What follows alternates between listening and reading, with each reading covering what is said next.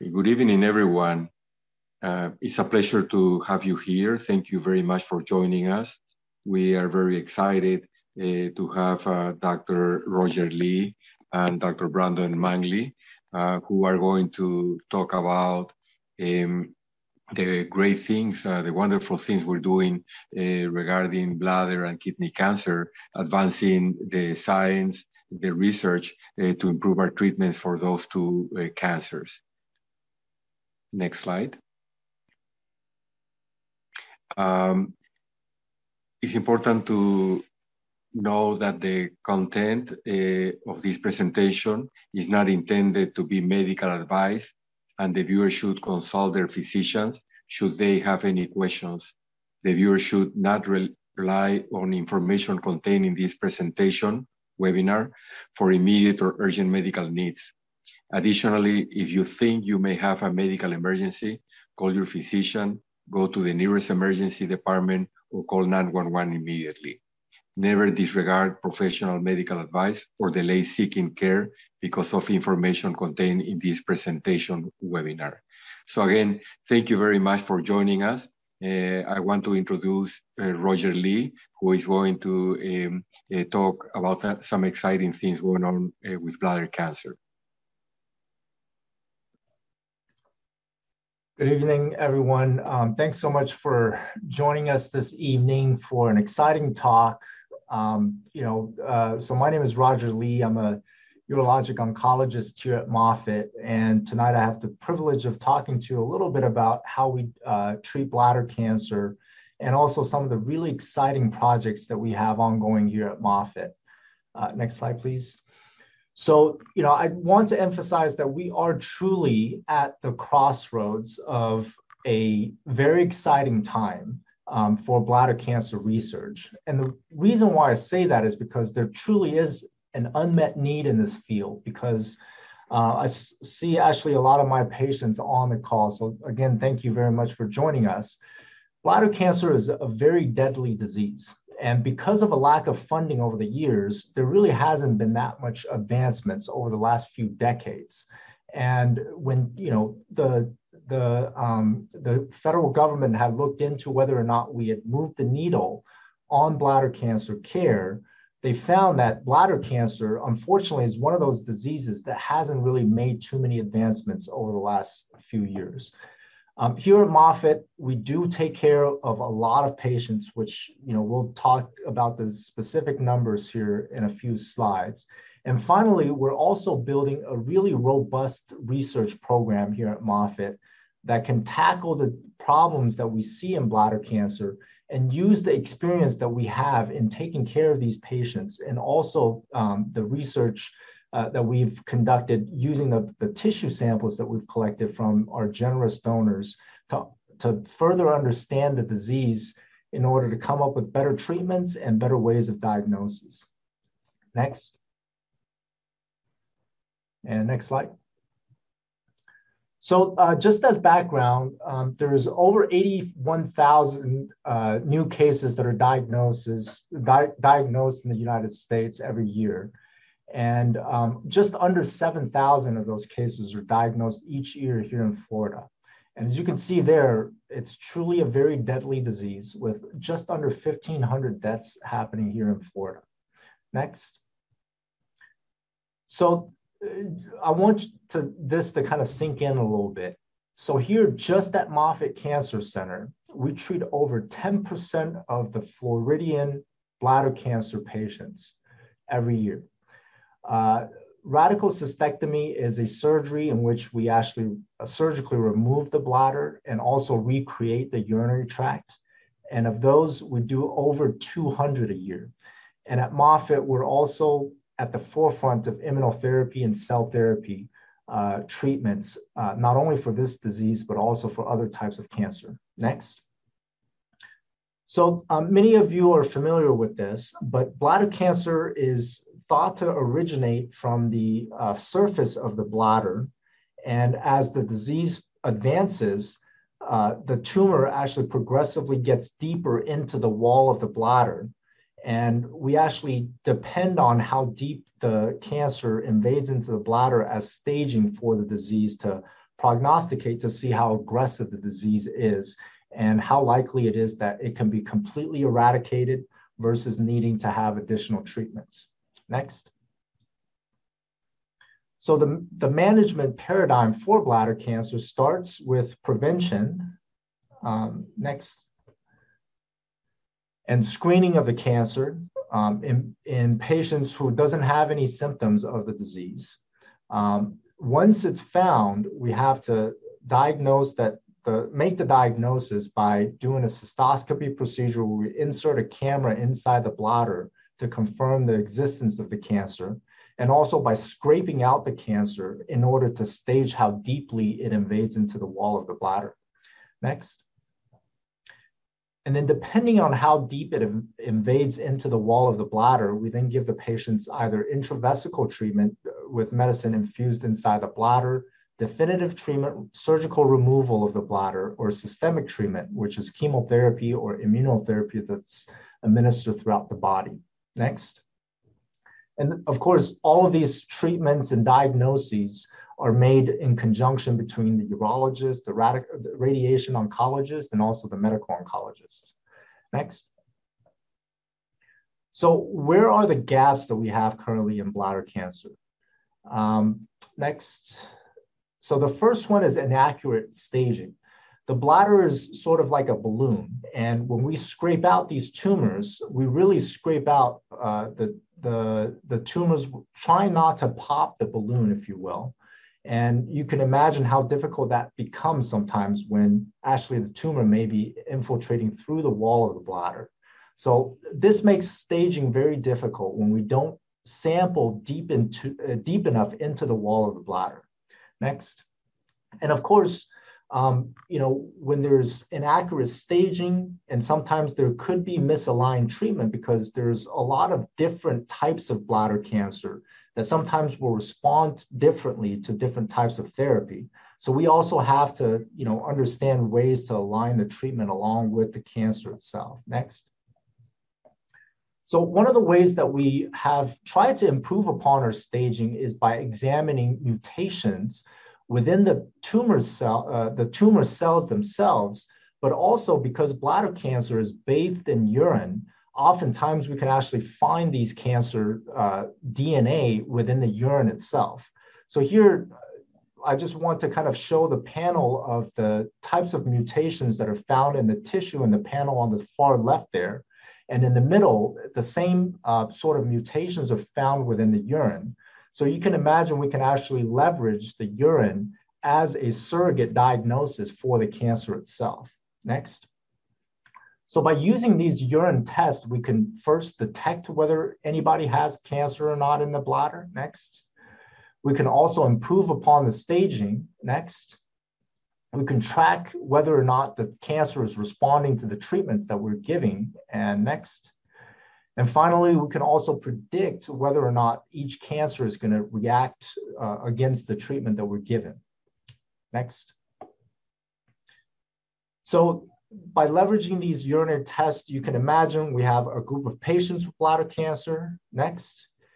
We can take their tumors along with their urine. Next. And we can actually use the urine to profile how aggressive the tumor is. Next.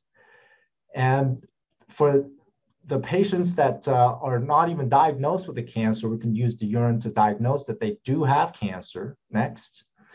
And for those tumors that are not very aggressive, we can actually use some sort of treatment and help the patient to preserve their bladders. And finally, for the most aggressive tumors, we can take these patients straight to surgery to remove the bladder in order to prevent the cancer from progressing on beyond the bladder. Next. Another example of a very exciting new treatment that we're offering here at Moffitt is a clinical trial that we're currently conducting using an oncolytic virus that actually directly detects the cancer cells, kills the cancer cells, and in the process also release these proteins that are very specific to the cancer cells so that the immune system can latch on to the tumor-specific proteins, then generating an immune response.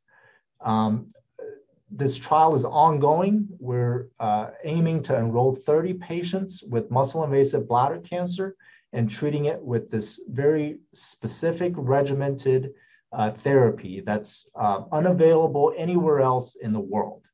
And with this combination, we're actually seeing very, very promising early results that in this patient population who would otherwise not have any other options of systemic therapy, we're seeing results that are on par with the standard of care for muscle-invasive bladder cancer, which is chemotherapy that's administered prior to the radical cystectomy. Next slide.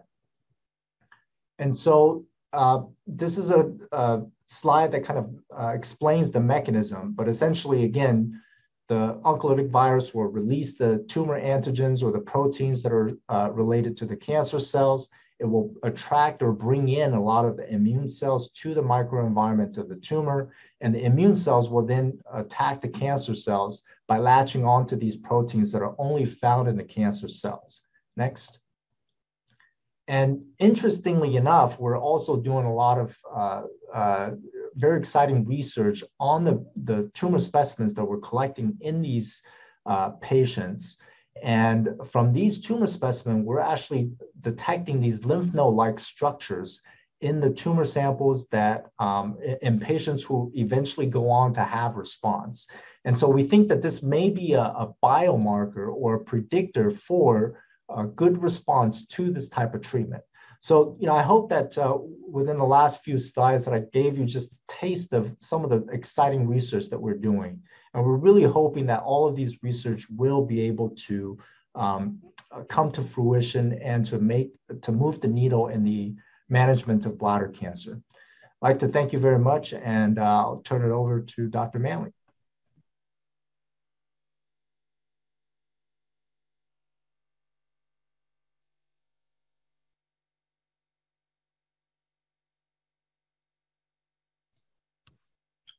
Thanks, Dr. Lee. So my name is Dr. Manley. I am a partner with Dr. Lee and Dr. Pow-Sang, and I'm also a GU oncologist here at Moffitt Cancer Center. So, half my time I spend taking care of patients in the clinic. The other half, I'm afforded the ability to do some research here at Moffitt Cancer Center, and much of my research is in kidney cancer. So I'd like to share with you just briefly some of the advances we've made recently.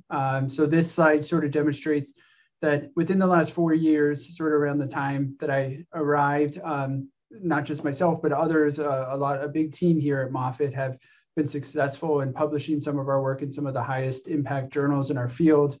We've also been successful in securing funding from some of the major resources that fund medical research, including the NCI, the Department of Defense, the state of Florida, along with some of the associations that help support our work, including the American Urology Association and the Kidney Cancer Association. Next slide.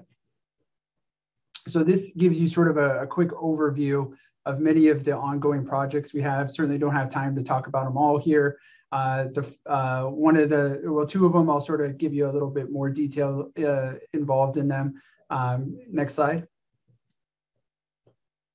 So the first one is looking at sort of the spatial immune cell patterns in kidney cancer, what we call RCC. So that's the acronym we use.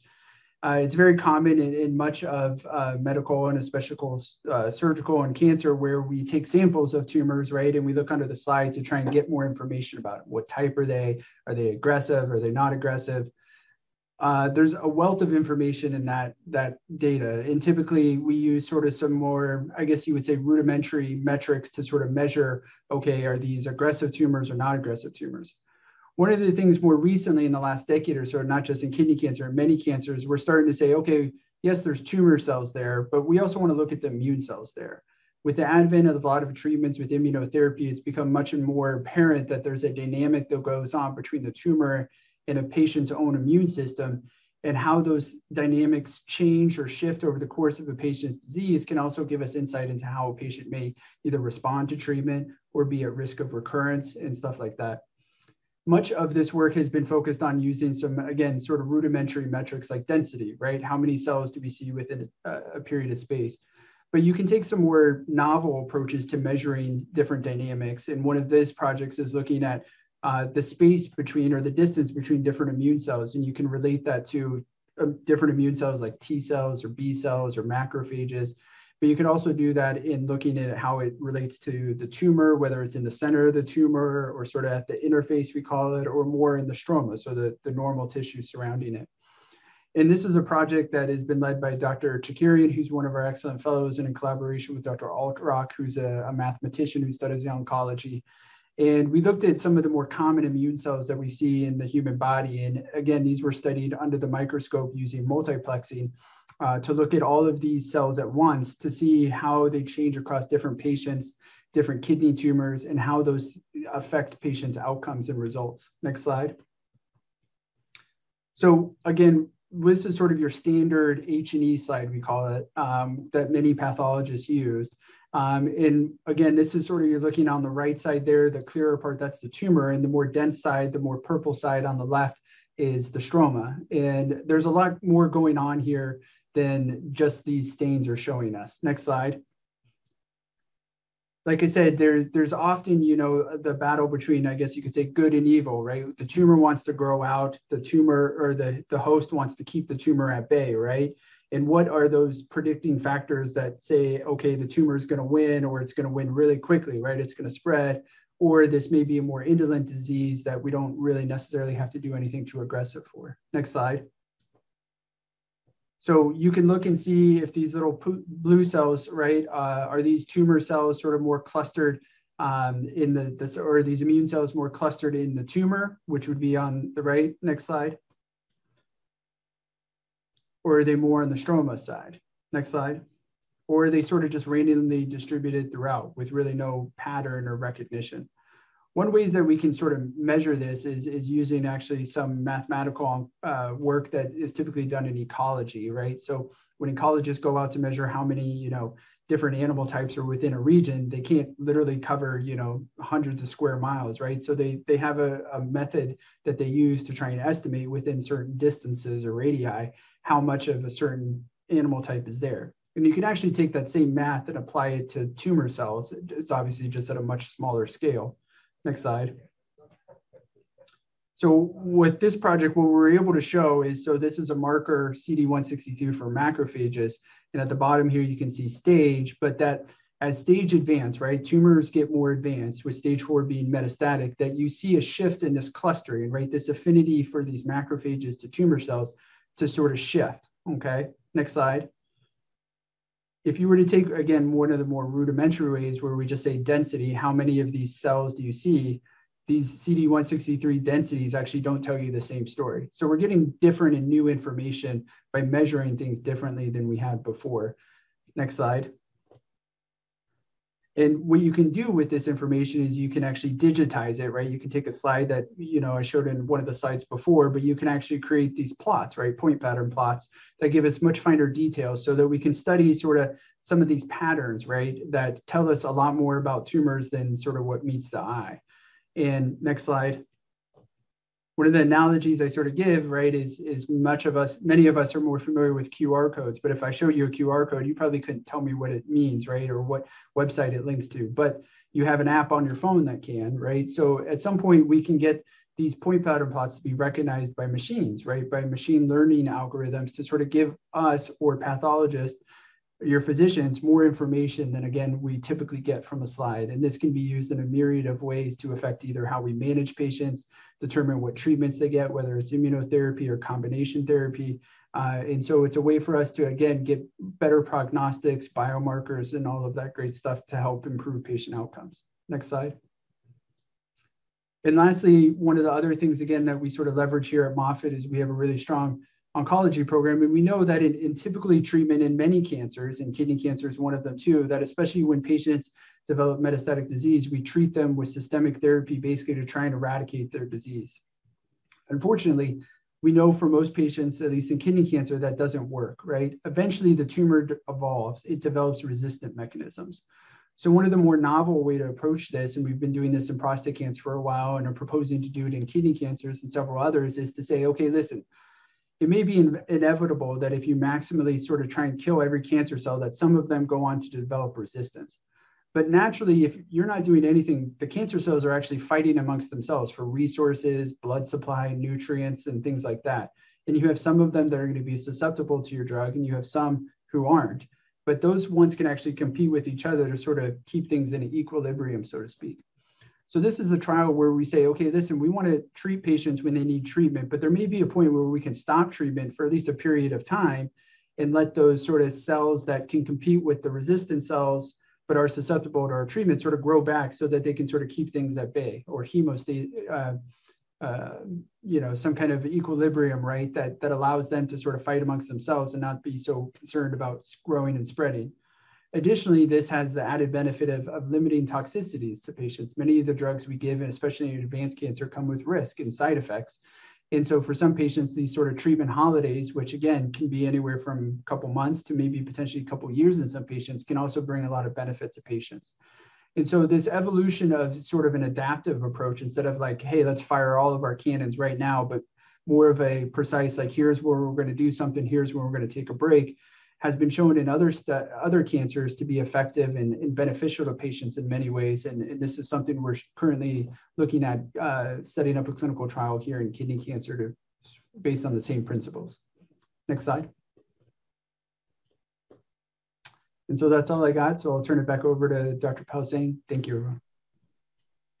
Thank you, Roger. Thank you, Brandon. Great presentations. I want to open it now for the participants if there are any questions. I've seen some questions through the chat that Dr. Lee had already responded to.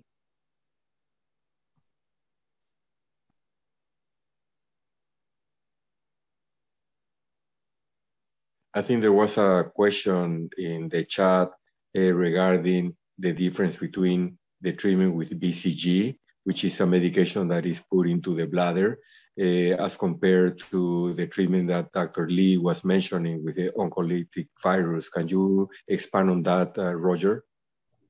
Absolutely.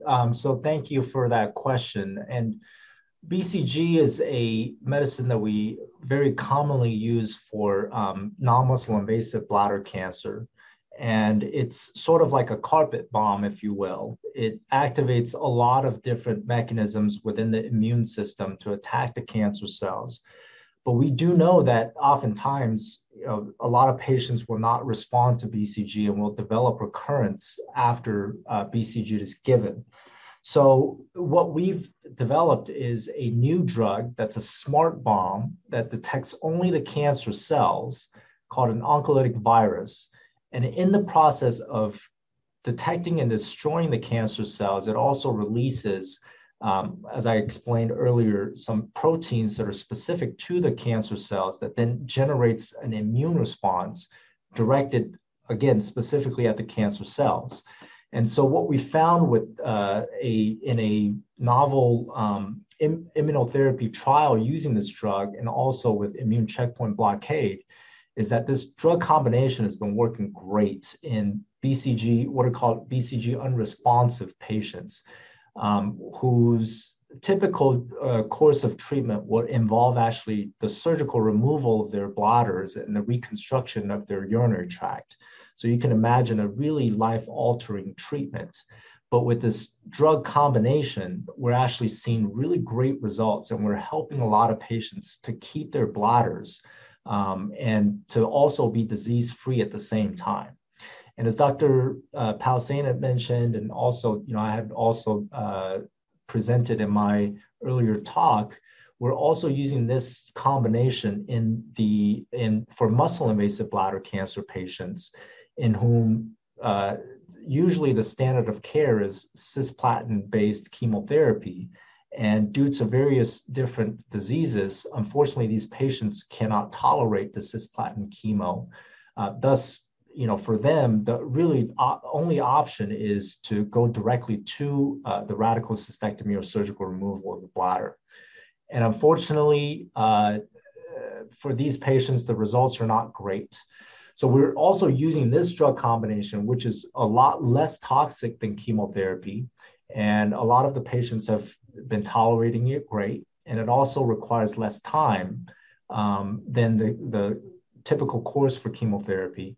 And again, we're discovering that this combination of drug is working very, very well in these patients, oftentimes reducing the cancer to not detectable at the time of the radical cystectomy.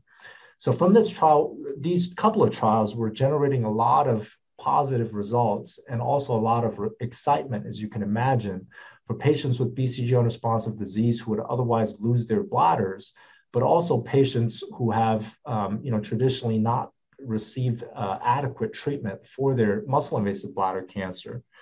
So we're very excited to further develop these and hopefully bring it to the clinic for more patients who are in need. Thank you, Roger. There was a question here related to kidney cancer.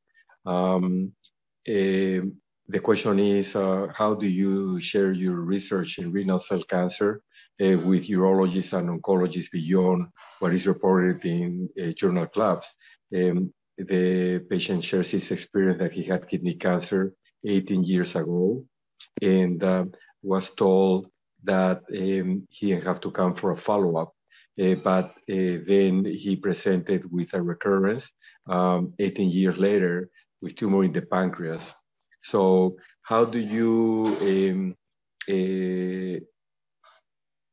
inform urologists, medical oncologists, primary care physicians in the community about these newer things that are coming out related to kidney cancer and the appropriate way of following these patients? Do you want to take this, Brandon? Sure. So yes, journal articles are still the mainstay for how us in medicine communicate both novel research, interesting findings. So I don't think that's going away anytime, but there's certainly more opportunities in this day and age. Social media, Twitter, Facebook, YouTube, all of those are becoming more and more ways that we disseminate information, just like any other information. When it comes more to a personal level with the patient, I think we all here at Moffitt will almost always reach out or either phone or email to whoever the referring provider is, either to clarify things or to make a plan clear. Certainly we have the opportunity here at Moffitt to focus solely on cancer, which allows us to sort of really study and try and keep things up to date. But we know other providers may have they deal with a lot of other diagnoses that aren't cancerous. And so it's hard to stay up on that kind of information. So communication is a big factor in that. There's always going to be new advances, both in bladder and kidney and in many other cancers. So staying up to date on that is, no pun intended, a full-time job. And so part of our job is obviously, the biggest part is taking care of patients, but we certainly do lots of things such as these webinars. We go out to local communities to try and give talks about these kind of things to make local providers and patients too knowledgeable about things that are available and things that maybe we don't have here. Some of these rare, unique clinical trials, ones like I was talking about proposing and like Dr. Lee's study, are unique here, but we know there's other cancer centers that may have opportunities. We think that's what's best for patients and it's available for them. That's our job, is to communicate that information. Thank you, Brandon. There's a follow-up question here. If you could think on the main advances in renal cell carcinoma in the last decade, what do you think would those be? The biggest one is immunotherapy. I mean, immunotherapy has changed the game for a lot of cancers, and kidney cancer is actually one of the early ones that showed some of the most promising results. It used to be just even 10 years ago, we only had very few drugs and they were pills that we still use from time to time. But now with immunotherapy, we now have over 7 different combination therapies. We see survival rates that we never saw before. Patients are living longer. Unfortunately, it's still not a disease where we talk about cure, but some of that has to do with we haven't had long enough time to find out how many patients we are curing. So that has changed dramatically. And more recently, the last couple of months, there's approval now for adjuvant immunotherapy, which again is something we've never been able to offer patients before. I certainly envision that more and more we will figure out which patients are the right patients to give this treatment to earlier and earlier in their disease course. Certainly one of the things we all know about cancer is the best way to beat cancer is never to get it, right? And so there may be ways, again, we're not talking about total prevention because we don't know all the things that cause kidney cancer, unlike, bladder cancer, which has some link to smoking or has a very strong link to smoking. But there may be a way to treat patients earlier in their disease before they actually develop metastatic, metastasis to all over the body. Thank you, Brandon. Let me pause for a minute, and I wanted to introduce David Curry from the foundation. He's going to say a few words. So David, go ahead.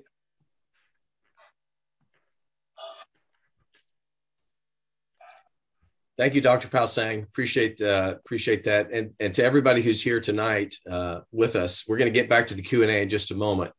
We're getting a lot of really good questions, and I just wanted to mention the fact that if we don't get all of those answered tonight, we will follow up with you, and we will get the appropriate answers and share those with you. So keep asking the questions, and we'll get back to that in just a moment.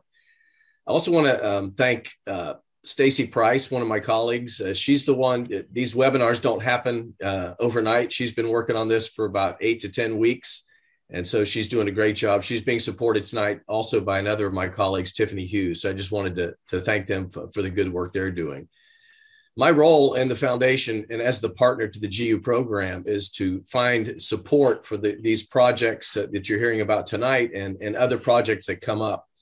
A lot of that is done with private philanthropy. And I know that several of you on the webinar tonight are already supporting the GU program and supporting Dr. Lee and Dr. Manley. I want to thank you for that. The rest of you, some of you might have an interest in doing that, exploring ways that you can support this important work.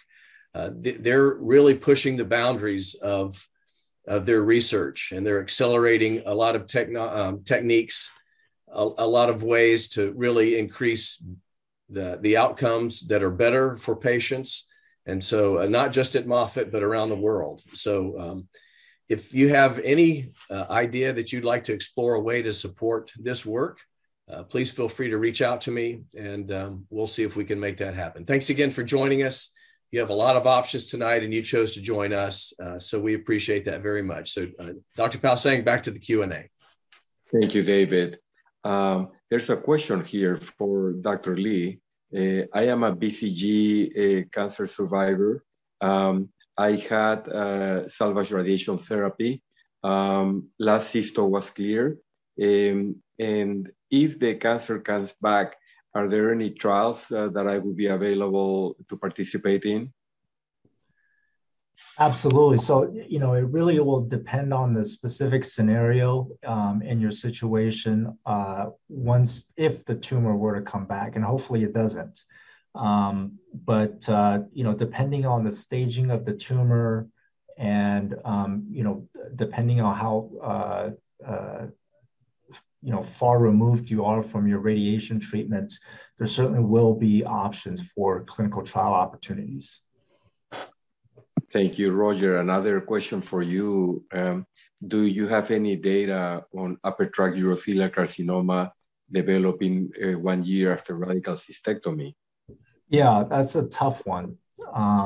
What we do know is that urothelial cancer that develops in the upper tract after bladder cancer typically is of a sort of molecular classification that's termed basal tumors.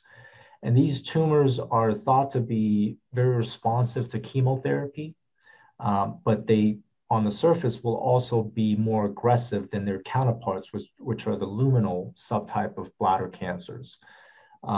So I think it's going to be very critical to treat that with preoperative or neoadjuvant chemotherapy first, because once the kidney is removed, then of course we're going to be losing kidney function, and sometimes may not be able to get cisplatin-based chemotherapy in that setting. But certainly, the gold standard treatment is going to be neoadjuvant chemotherapy followed by radical nephroureterectomy. Thank you, Roger. There's a question here again for Dr. Lee. There's a patient who's taking Farxiga for kidney failure. And in the insert, there's a description that it might lead to bladder cancer. Any comments? Not that I'm aware of, but certainly, that's not something that I've came across.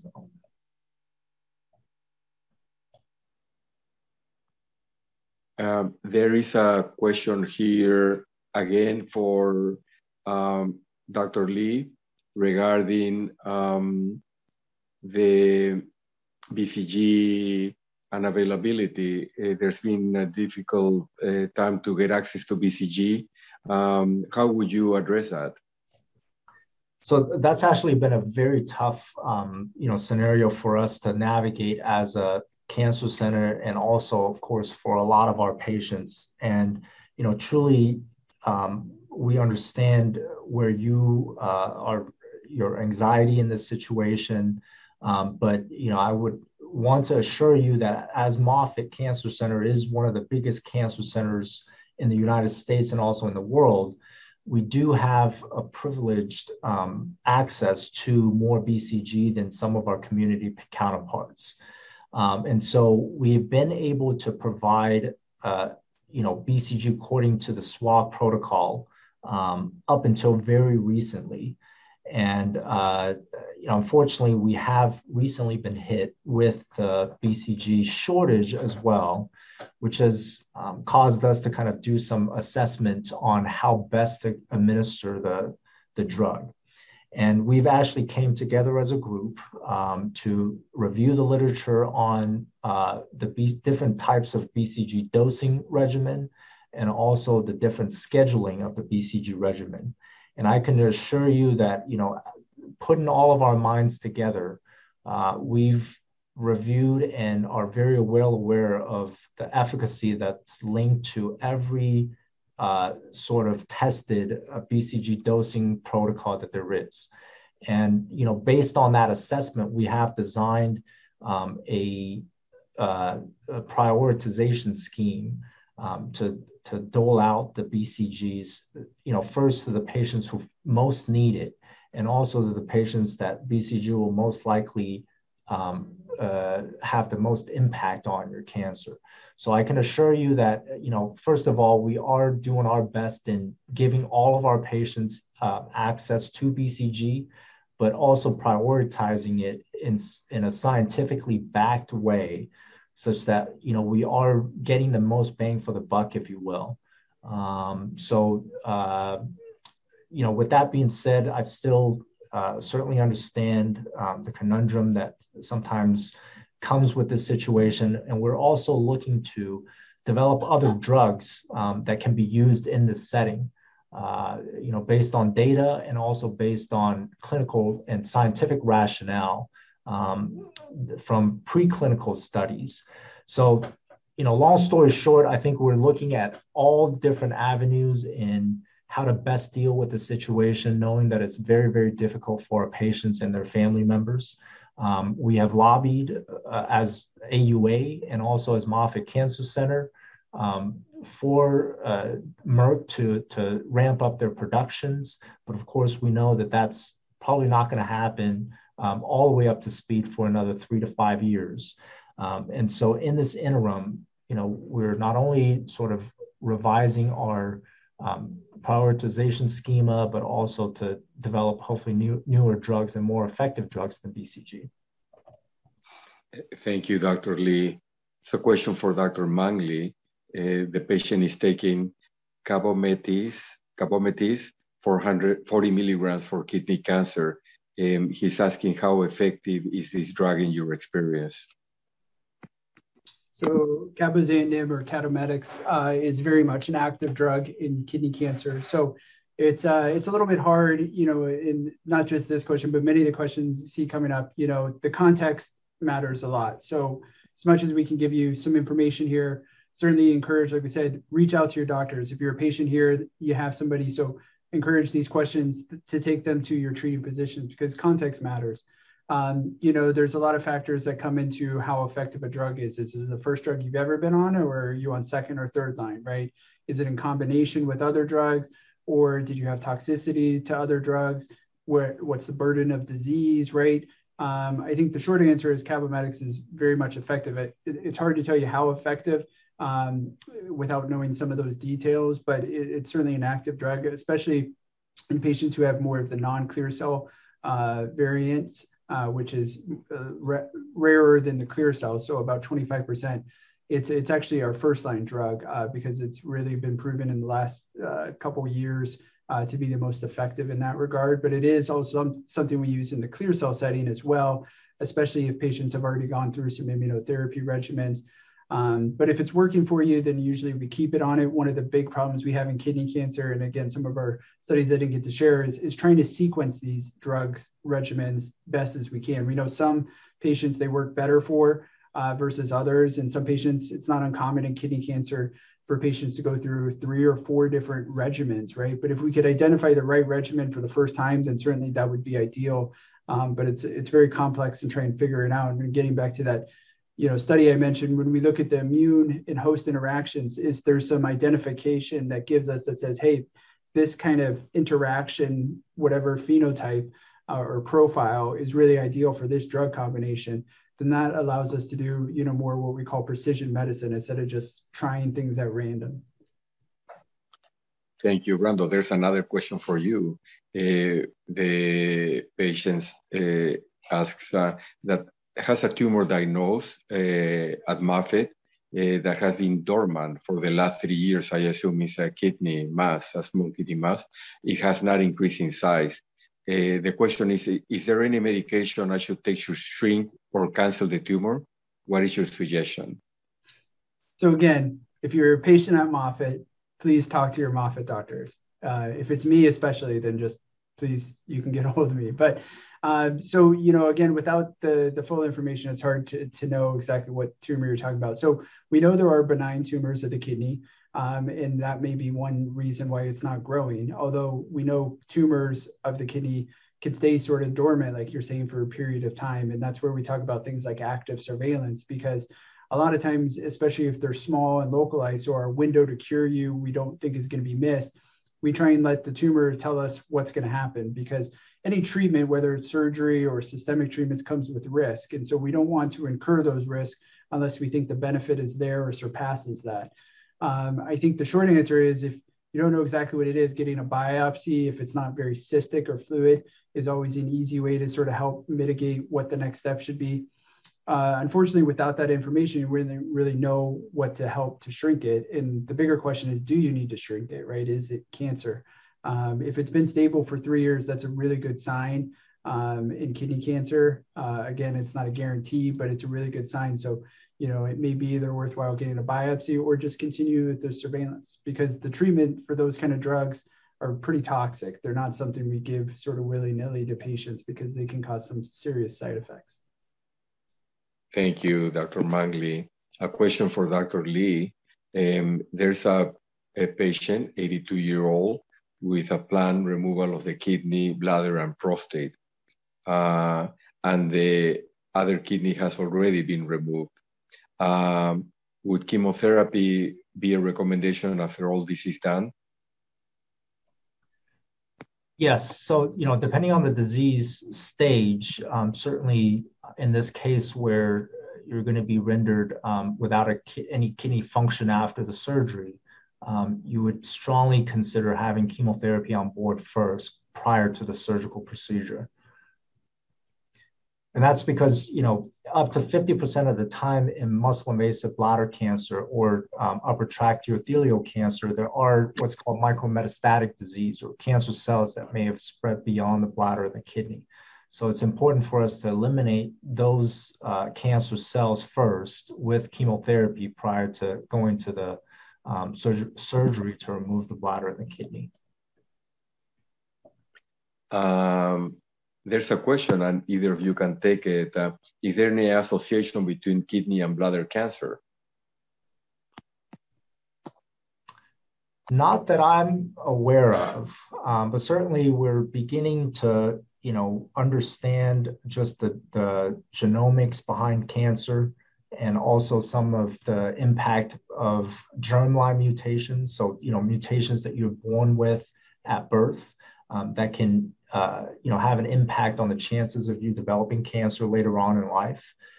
So I should also qualify by saying that this is kidney cancer of the parenchyma of the kidney. So, the renal cell carcinomas that, we're talking about on the rind of the kidney, so to speak. There's also kidney cancer that happens within the funnel of the kidney, where the urine is drained from the kidney down the tube into the bladder. And certainly cancer that arises from the funnel of the kidney share many characteristics that are very similar to bladder cancer. Thank you, Dr. Lee. A question for Dr. Manley. What is the recurrence rate of kidney cancer?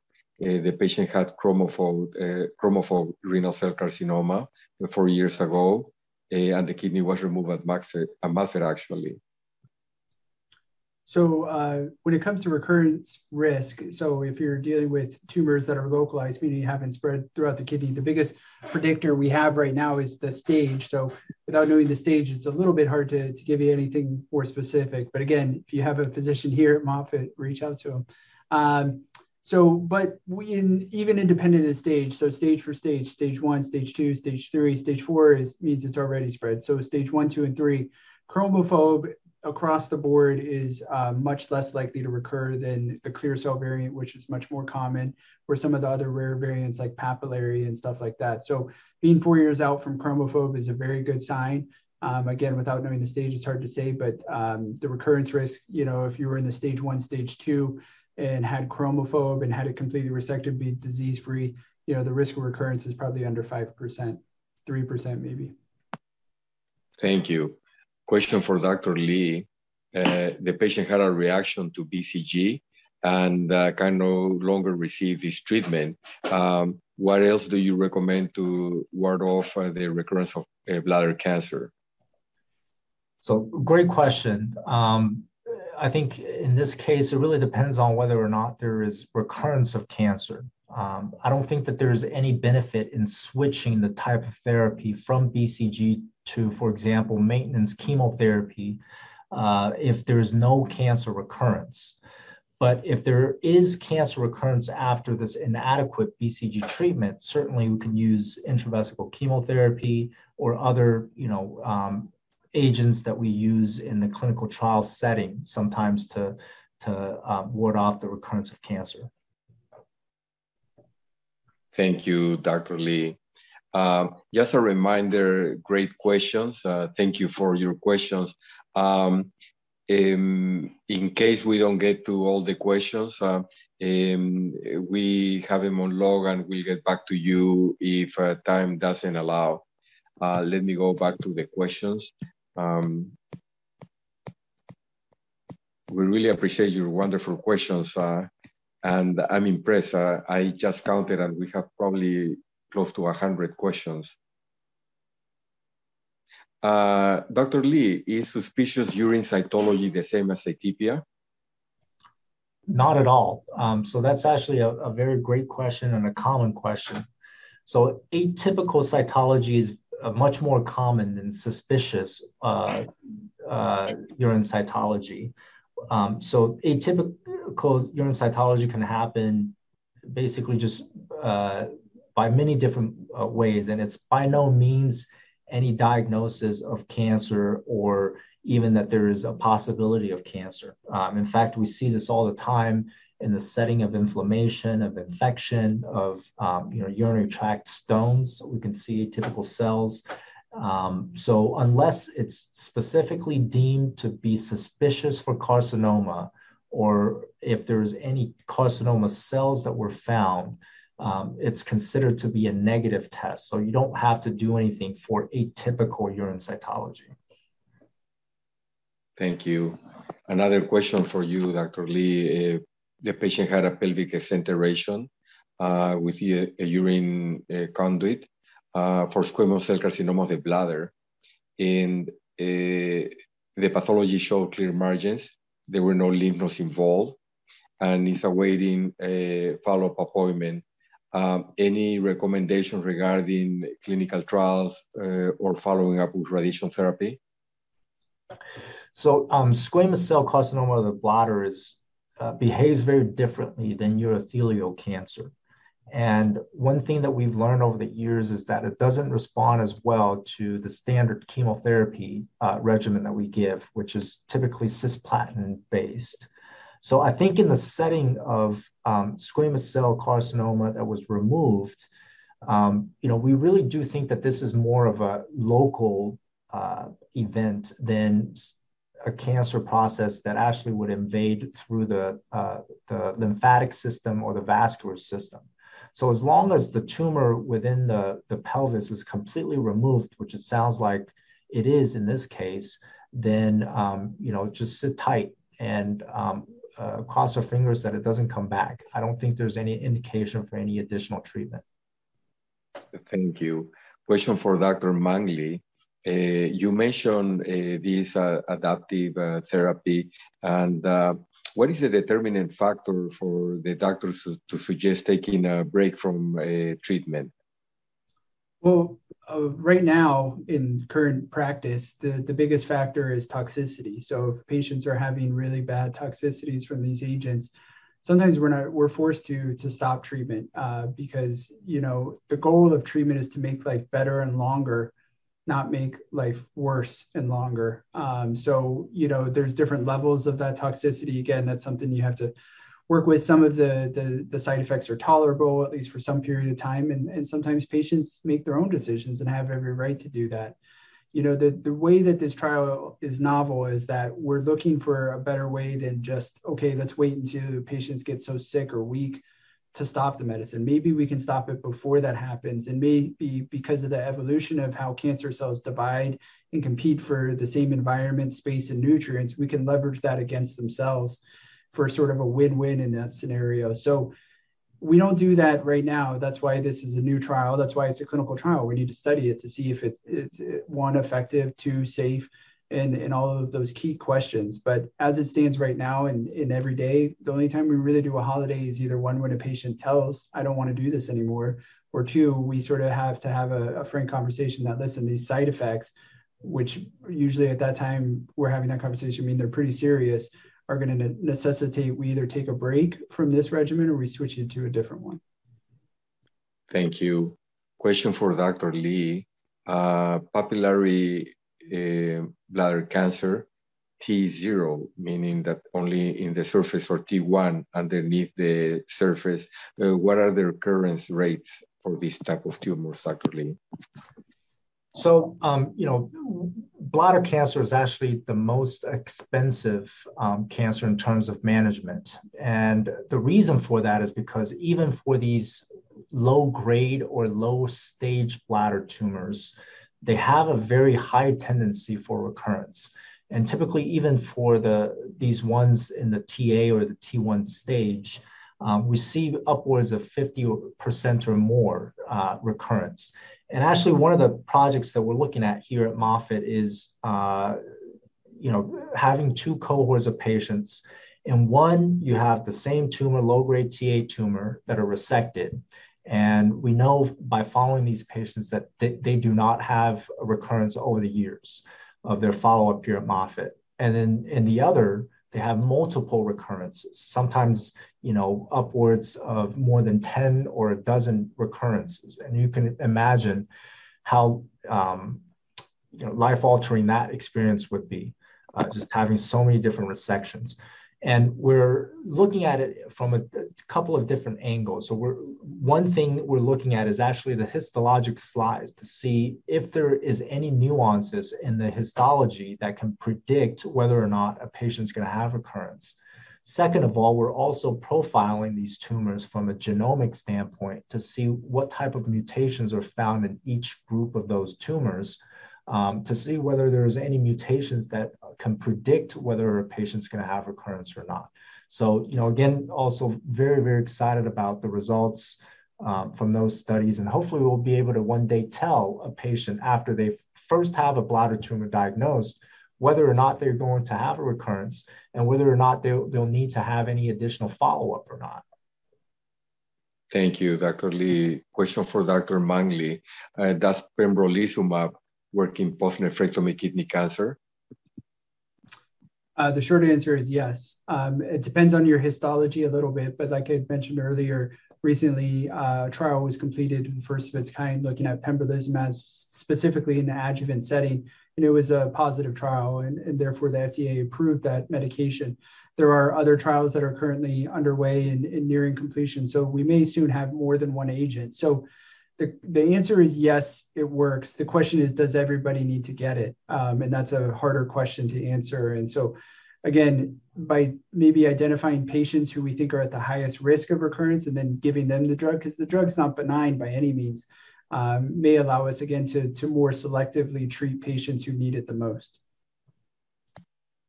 Thank you. There was a question for Dr. Lee regarding the oncolytic virus. Is that given intravenously or into the bladder directly? So it is given just within the bladder, much like BCG. And because of that, it actually causes much less toxicity than your systemic agent.